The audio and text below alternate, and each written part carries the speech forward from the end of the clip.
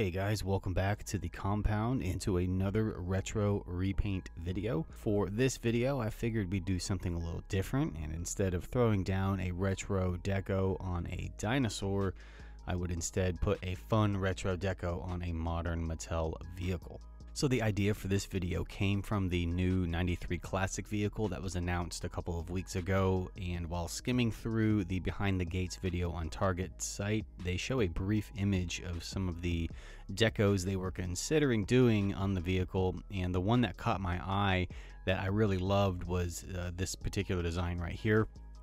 I like the idea of the Explorer deco on an all-terrain tracking vehicle, and the reversed colors look really wild, especially the red patterns looking up from the bottom instead of the top like on the classic tour vehicle. Everything I'll be using on this custom is available on Amazon, and I will leave Amazon links below. That way you guys can just go straight to Amazon and get all the materials that you'll need to build along with me if you plan on doing that.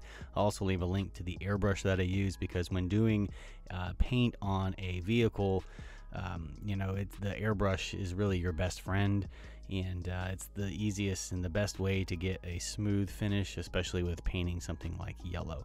So with all that said, I'm gonna go ahead and get the truck apart and get it prepped and ready for paint, and we're gonna throw down a cool retro deco on this bad boy. So let's get started. So I've started off by taping off the windshield with painter's tape. That's the only part on this truck that really can't be removed, and I laid down a white primer, and then following up that white primer with a bright yellow base coat using Vallejo yellow, and I'll apply several thin coats until I build up a nice bright smooth finish. With the yellow done, now it's time to lay down the green fade, and for that I'll be using Army Painter's Jungle Green. The key to this layer is to apply it very thin using light even passes and gradually build up the fade from darkest at the bottom to lightest at the top, and this will just help blend those two tones together, giving it that cool Ford Explorer fade. The next step will be laying down the red patterns. For that, I'll be doing these by hand using Vallejo red ink.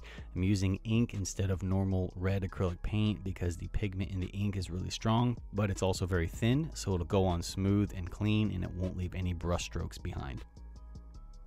So I'm just dabbing the paint on a little at a time, going up at an angle and creating that sort of stylized splatter effects by dropping little random dots here and there and then wrapping them up over the top of the hood, just trying to mimic the concept art as close as I possibly can from what I can see in the image. Next color up is black, and I'll be painting this toolbox looking thing on the back of the truck with the black. I'll also hit that light rack on top as well. So that is pretty much it for the colors on the body. I'm going to go ahead and seal it up with a couple of coats of Createx Gloss Top Coat just to create a nice protective shell and lock all that paint in. So with all of that done, now we get to take this truck to the next level with some killer 1/18 scale Explorer decals from Max Custom Designs and Prints. I'll leave a link below to the seller's store so you can grab a sheet if you need it. So applying the stickers is pretty straightforward. I'll just pop on that iconic Jurassic Park logo on the center of the hood, and then I'll add the Jurassic Park text on both sides of the back of the truck bed. And you know, these decals, it just takes this thing to the next level, and it makes it look so much cooler.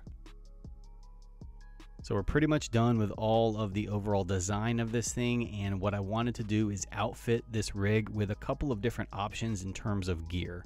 And since this is a gas-powered truck, you can't go, out into the bush without some backup gas. So I threw in a couple of red jerry cans into the truck bed just to have some spare ones on hand in case you're running low somewhere out where the Raptors are. And since I did install the red clip from the Capture and Crush truck from Dominion, I'll be able to use two different pieces of equipment with this vehicle. One of them is this claw arm, which really gives the truck this cool sort of capture vehicle vibe. I really like this a lot. Great for, doing shots where you're kind of like rounding up dinosaurs and stuff like that. Really cool counter vibe. But in a situation where one might need more firepower, if they're taking on a bigger, more aggressive dino on the loose, then I wanted to add a mounted weapon in the classic Kenner fashion to the back of this rig. So I snagged a spare missile launcher and platform from the Outpost Chaos playset, and I modified the paint deco on the entire setup to fit in with the theme of this jungle tracker that I made. And because I used that red clip from the Capture and Crush truck, and both that vehicle and the Outpost Chaos playset use that same bracket system, the missile launcher and platform will click right in perfectly, and they can swap them out for whatever the situation calls for. So then what you can do before you drive out to the park is you can grab a partner, they can ride shotgun in the back, and you can unleash some shock and awe on any loose dinos that may be running around the park. This configuration is by far my favorite loadout of the two, since it really does harken back to the old school Kenner vehicles. So that is pretty much it for this custom. As always, I appreciate you guys hanging out with me, especially when we open the doors here at the compound garage and wrench on some vehicles. I hope you guys enjoyed this video and it's helped inspire you in some way, shape, or form. If you give this or any custom a shot, remember to tag me over on Instagram at the Jurassic Park Compound, because I love to see what you guys can come up with. For more Jurassic related content, you know where to find it. Links will be in the description box below. You guys take care, and I'll see you around the compound.